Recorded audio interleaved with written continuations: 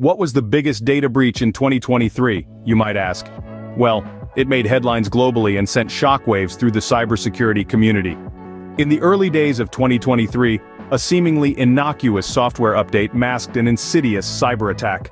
A sophisticated hacking group, unidentified at the time, exploited vulnerabilities in popular security software used by companies worldwide.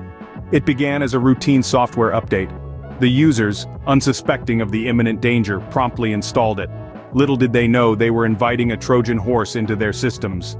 Once inside, the hackers gained access to an unprecedented amount of sensitive data. Personal information, financial records, even classified documents. Nothing was safe.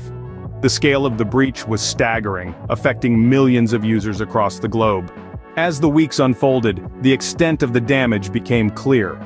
The hackers didn't just steal data, they held it hostage.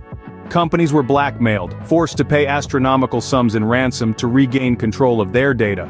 The fallout was catastrophic, with companies going bankrupt and individuals suffering immense personal losses. But how did this happen? How did a routine software update become a tool for such a massive data breach? The answer lies in the cunning of the hackers. They exploited a zero-day vulnerability, a previously unknown flaw in the software.